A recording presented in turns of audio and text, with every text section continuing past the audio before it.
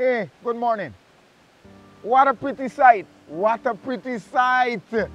God's creation, eh?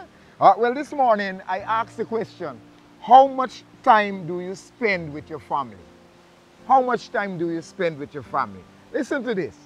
1 Kings chapter 11 and verse 1 says, "But King Solomon loved many strange women, together with the daughter of Pharaoh, women of the Moabites, Ammonites, Edomites, Zidonians, and Hittites. And he, King Solomon, had 700 wives, princesses, and 300 concubines, and his wives turned his heart away." Turned away his heart. It says, "For it came to pass when Solomon was old, that his wives turned away his heart after other gods. And his heart was not perfect with the Lord, his God, as the heart of David his father." I listened to Solomon as he commenced on life. And I am saying to myself, wait man, this is the wisest man that ever lived. This man supposed to be now chilling out, happy as ever with his wife and family and children and grandchildren. But Solomon is like if he distressed. And then I go back to this text, which points out that he had 1,000 women to deal with. In other words, Solomon could not find time to spend quality time with his family. Now hear this, hear this. What do you expect? See it this way.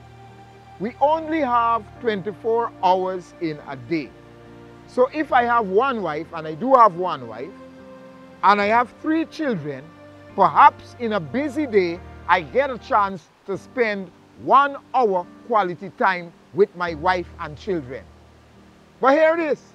If I ended up with 3 wives, it would mean that within the same 24 hours in the day, I will have to divide that 60 minutes, and I only have 20 minutes quality time to spend with each wife and children. You see the problem? So eventually, what is going to happen is that all 3 wives and children would be dissatisfied. Now, if you're thinking that, well, if you have many wives and have set up many families, that will be happiness. No. The wise man Solomon said, after he had spent so many hours with these wives, listen, he himself said, it's as if he threw up his hand in despair and he said, hey, all is vanity and vexation of spirit. All of them were dissatisfied. So as you plan your life today, 1, remember that God wants monogamy. 1 man, 1 wife. Set up a family with 1 wife, right? Or 1 husband. Further, please understand that when you have many wives or many husbands, that is touch and go, and your relationships will be shallow, and that's not what God wants.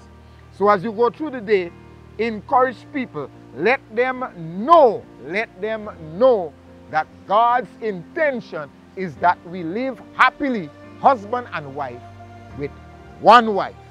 And when you do it that way, then it's easier for happiness to come your way, because that is God's way. Our God and Father, we thank you so much for this wonderful scenery where we can bring our families. And I ask God that you put in the mind of somebody today the clarity which says a family should be a man, his wife, and his children, and not too many individuals, meaning monogamy.